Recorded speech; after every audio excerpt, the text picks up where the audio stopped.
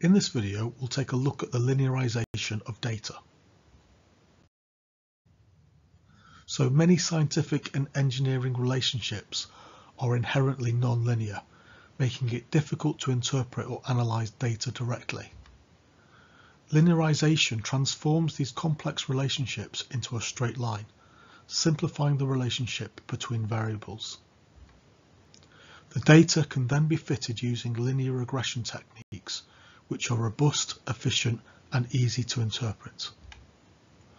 Useful experimental parameters can also be extracted from the slope and intercept of the linearized plot. So here's an example of some linear data, and it's plotted on a graph, and the equation for the line is y equals mx plus c. And in this case, we have a gradient of 0.8 and an intercept of 1.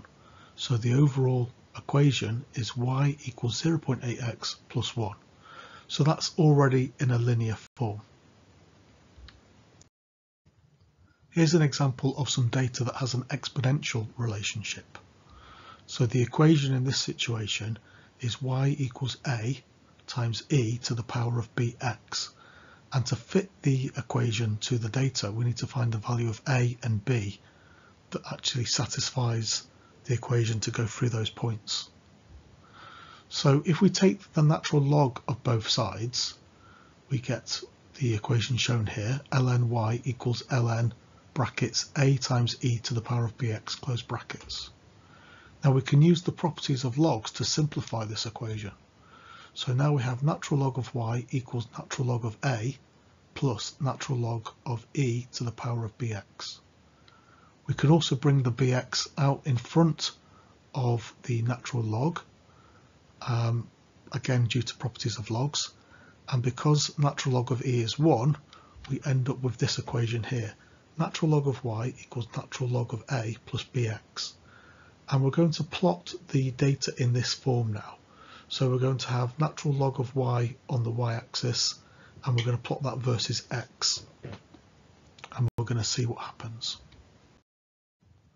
So here's the data in its linearized form. We've got the x values as they were before, and now instead of y values, we've got natural log of y values. If we plot that on a graph, we get a straight line, and the equation of that straight line is natural log of y equals 0.26236 plus 0.2x.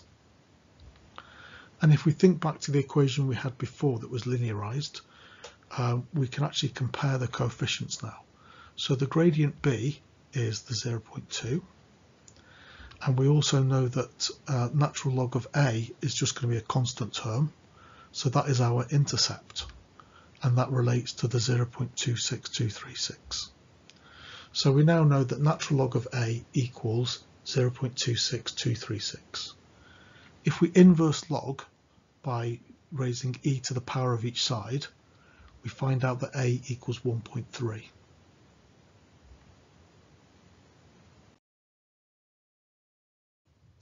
So now we have that data for a and b, we can go back to the equation we started with, y equals a times e to the power of bx.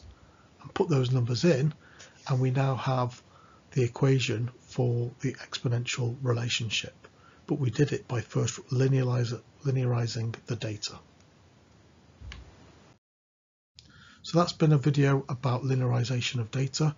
I hope you found that useful. Thanks very much for watching, and please remember to like, comment and subscribe.